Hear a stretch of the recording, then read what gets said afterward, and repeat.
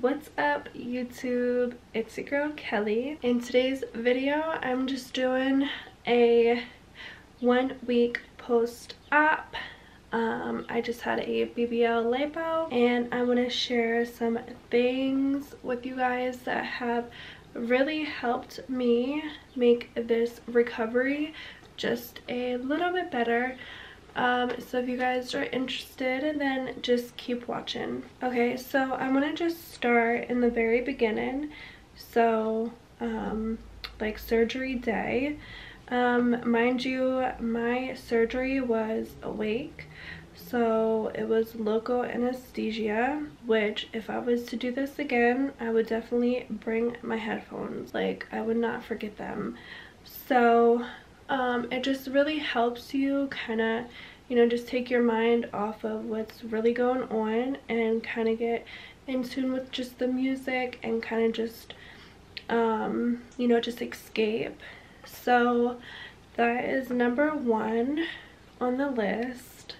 And then the garment, so buying an extra garment is really important. So because when you shower or whatever, you don't want to be out of your garment for too long, because it'll your stomach will start to swell and everything will start to swell, and you don't have enough time to wash and dry your only garment, so, or faja, whatever you guys want to call them.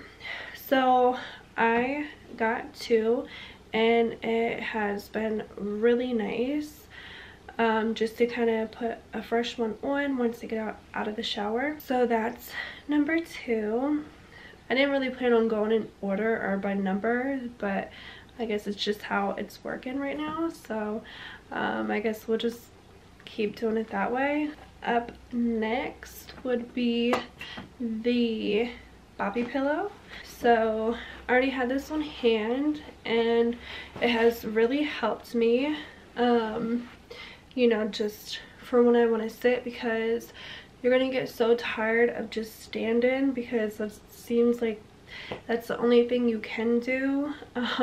So yeah, this thing is nice for when you just want to take a seat, or get in the car, or, you know, whatever. So gotta have one of these. So I also did get the BBL pillow. So I just got this off Amazon, so it's just nice to have a second one. This is a little different. It gives you a lot more cushion. I use this if I'm on the computer or, you know, doing something that requires a little more sitting. So if I'm sitting longer, I'm going to use this. If I'm just relaxing or whatever, I'll use the bobby pillow. Next is going to be this thing. I don't really know what you call it, but I also got this off Amazon, and it's for the toilet. So I know some people get like the urinals or whatever, which I'm not really into that type of thing. So this you just put on the front of the toilet, and then just put your, you know, thighs right here, so it lifts your butt off the toilet, so your butt is not touching the toilet. So definitely I'm still using this, so definitely a must. This thing was sitting in my kitchen already, but I seen a video about like massaging using a rolling pin, and it honestly, I'm so glad that I already had it, because I do this every night and I just keep pushing the fluid down, and I do it very softly, and I do it on my sides and on my back like this.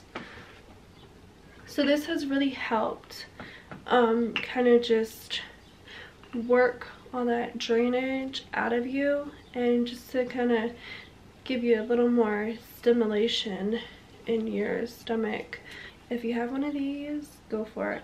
I know it's not a lot, but you guys, like, please don't go overboard with buying so much stuff that you don't need, because you really don't need it. Just don't waste your money. Another thing that I wanted to mention is the diapers that you know, everyone gets. Yeah, they definitely are another must, because you're gonna leak and stuff and you don't want to get it all over your clothes. And just having a diaper, it's just a lot easier. You know, who cares? No, like, you're not gonna care once you get out of surgery and you're like feeling like shit. You're not gonna care that you're wearing a diaper.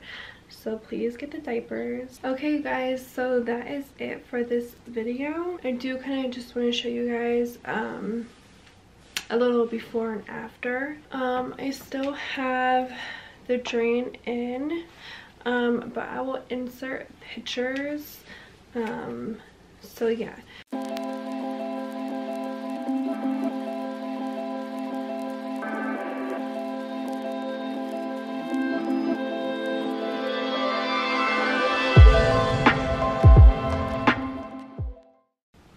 Okay you guys, so that is it. If you guys got any information from this video, please give it a thumbs up. But that is it for this video, you guys. Bye.